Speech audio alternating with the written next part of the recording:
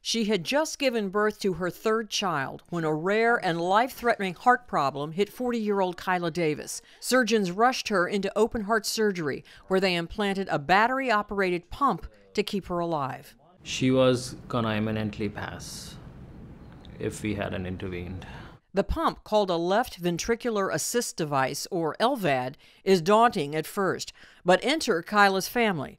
Her husband, Ryan, changes her dressing and found a belt that keeps her more mobile.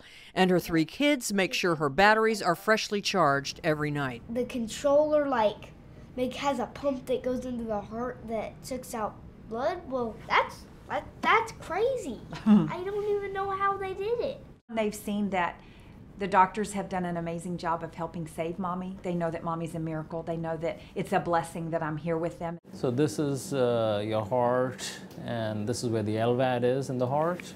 Okay. And as you can see that the valves are opening nice, every beat. The right side is working really good.